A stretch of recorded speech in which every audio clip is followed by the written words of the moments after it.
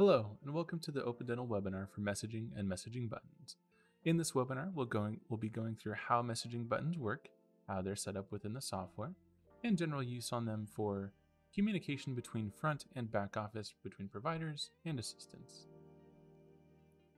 First and foremost, the messaging buttons and messaging elements will be kept in the Manage module that you can see the little gear icon on the far left-hand side of the screen. The buttons themselves will be kept down beneath that.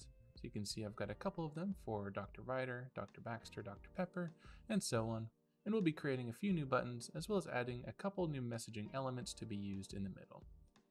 The messaging elements usually go from users, which would be to and from users, extras, as well as messages to be sent to said user. In order to add more buttons or messaging elements to the system, I'm going to be going to Setup at the top left of the screen, into the Manage option, and messaging and messaging buttons show up on here respectively. Like I mentioned before, the buttons are on the left-hand side and messaging is the actual messages themselves. I personally like to start with the messaging elements or the messages themselves. When I click on messaging, it will take me into the same screen that I had from the Manage module where it shows the users, extras, and messages, and I can add in as many new messages that I need. For my example, I'm going to be explaining that Dr. Pepper is no longer with the practice, so I'm going to be putting two hygienists in place of Dr. Pepper and one of the blank ones that I have down below. I don't have Dr. Pepper listed as a user, so I've already removed them, but I do need to add in the two hygienists. So when I do that, I'm going to use the Add button on the right-hand side of the screen to add in a new user. When I click Add, you'll see the type of option that I'm adding is up at the very top of the screen. So I've got my users, I've got extra, and messages. Since this is going to be a hygienist, we're going to leave it as user and we're going to add in their name, which is Drew. So Drew will be the first one that we are adding. If I wanted to add a sound element or sound option to this, there is a sound section in the middle of the screen here. There is the ability to import a sound that's already created. We actually have extra sound files on our website that should be linked down in the description. Or if it's not, you can go onto our manual page for messaging elements, and there is a sound.zip file that is on that page that can be downloaded with the sounds to be used. So if you were to download them, the import option is where you would use that, and you would just select them from the computer wherever they're stored. Or if you wanted to get it more customized, you can record your own using the Record New or Windows Recorder if you have a compatible microphone that Windows recognizes. For the sake of the example, I'm not going to be adding many sounds to mine, aside from the ones that might already be assigned to some of the doctors. But I will be adding light rows and colors that will light up the buttons on the side of the screen. For Drew, I'm going to be repurposing Dr. Pepper on the side here. So we're going to use that button in place, and we're going to replace the name to Drew here in a moment. The light row is where that button falls on this left-hand side. So my first button technically is not filled in, so I don't have a blank one. So that would be 1. Dr. Ryder would be 2, Dr. Baxter 3, and Dr. Pepper that I'm going to be reusing is 4. So light row that I'm going to be putting on here for Drew is 4. The light color would be associated with the user themselves, and I will give Drew a orange color just to make it stand out from the other doctors. Once I have my sound and light color in place, I'm going to click OK at the bottom right to save my changes. When you're adding in options, whether it be users, extras, or messages, you can use the up and down arrows to reorganize the list if I want providers to be in the same area. So let's say that I wanted all the doctors and hygienists at the top, and then assistant and front underneath. So I'm going to bump Drew up one spot by clicking on the up button to bump them up. We're going to be adding in our second hygienist, which is going to be for Sarah. Sarah will also be in the same vein of a user, so we're going to leave the type as user. We've added Sarah's text. Again, I can import a sound as needed. We're going to be using the button that's right beneath Dr. Pepper, so we're going to do light row 5. and we'll set a nice little teal color for Sarah to use. Once again, once I've done it, I'm going to click OK at the bottom right to save my changes, and I'm going to bump Sarah up next to Drew when I'm viewing this list. The other thing I want to add in my examples here is an emergency button.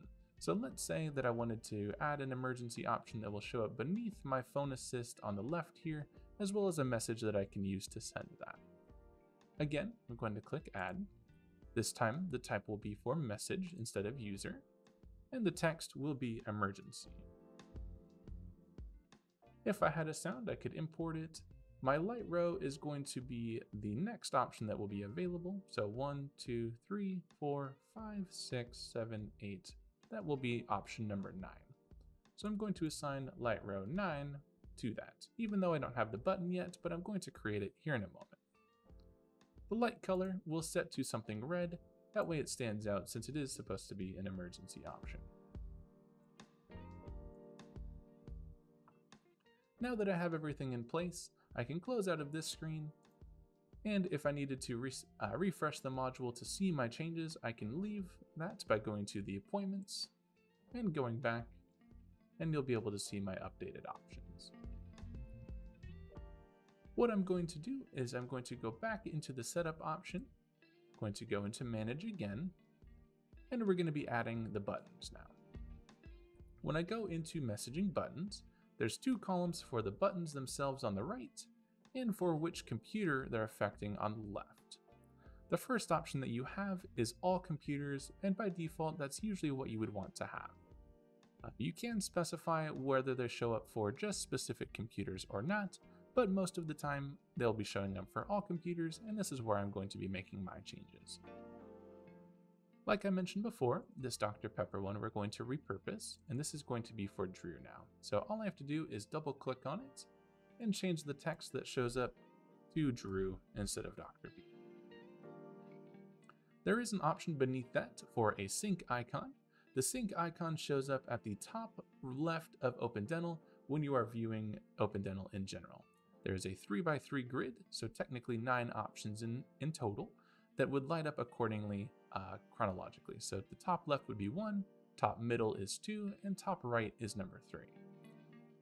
Since Drew is going to be on the 4th option, I could have the sync icon set to option number 4, that way it would light up that option respectively.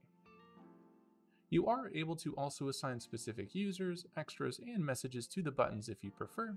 I'm not going to be doing that in this example, but you do have the ability to set it if needed. Once everything is in place, I'm going to click OK, and that will update my button. Since I want to use the button right beneath that for Sarah, I'm going to double click on number 5 here. Same thing, I'm going to change the text to Sarah, and my sync icon will be number 5. Again, I'm not going to assign Sarah specifically, but I could if I wanted to. And I'm going to click OK to create the button. You'll see that for the other buttons I have down below for Patient Ready and Phone Assist, those do have specific messages applied. And since I'm going to be adding an emergency option, I am going to assign the message for that on number 9 here. Again, when I double click on number 9, my text is going to be set to emergency, so let's add that. My sync icon is going to be number 9 since it's the 9th button available, and the message that will be assigned will be the emergency message that I added earlier. Once that's completed, I'm going to again click OK, and you'll see emergency show up, and in parentheses the message that's assigned with it. Now that I have added the elements and the buttons, I can show how they will be tied together and how they will be viewable when you're using messaging itself. The messaging will be found in the Manage module at the bottom of the screen here. Let's say, for example, that Dr. Ryder has a call on line 2. So I'm going to say Dr. Ryder. It's from the front desk because front desk will usually be reception. And let's say it's their spouse calling them on line 2. When I select the line 2 option, it will automatically send the message out for me. And because it's assigned to Dr. Ryder, it will light up Dr. Ryder on the button on the side there. So you can see it's lit up in Dr. Ryder's color, as well as a message that shows up in the message history. If Dr. Writer wanted to acknowledge the message, they could either click on the button on the left-hand side of the screen, or select the message from message history and click the acknowledge button right above that. Once the message is acknowledged, it will be removed from the message history and the color will be removed from the button respectively. If I needed to see previous messages, there is a button to include acknowledged where you would be able to see the past messages that have been sent out. Since we've added Drew, let's say that Drew also needs to be seen in a certain operatory. When I select Drew, I don't have to select a from user or an extra. I could just select Drew and the op that they need to go to. So let's say op3. And when it sends that message, again, the message will show up in the message history and Drew will be lit up. So Drew to op3, and it lights up Drew's button respectively. Again, if I wanted to click on the button itself, so let's say that Drew was acknowledging it from their computer, when I click on it, it will decolor the button immediately and the message will disappear from the message history soon after. Also, since we've added an emergency button, I can also just click on the emergency message for it to send out immediately. I don't have to select a user or an extra for that, I can just click the button and it will send. Since I don't have any sound elements with this, no audio is going to play, but the message will be sent and the emergency button will light up at the bottom. I can keep that lit for as long as I need to until the message is acknowledged, so if it was an ongoing emergency, I might leave that lit up for the time being until things have cleared up. If I needed to send a custom message, there is a message box at the very bottom of the screen where I can type in whatever custom message I need to relay. That custom message will also show up in the message history and can also be acknowledged much like regular messages.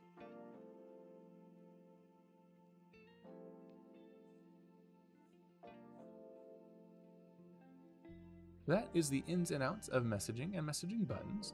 As I mentioned before, there will be a link in the description for extra sound files if you wish to utilize that, as well as other resources available for messaging. Thank you for joining us for today's webinar. If you have additional questions, please call our support line at 503-363-5432 or access our complete online manual at opendental.com.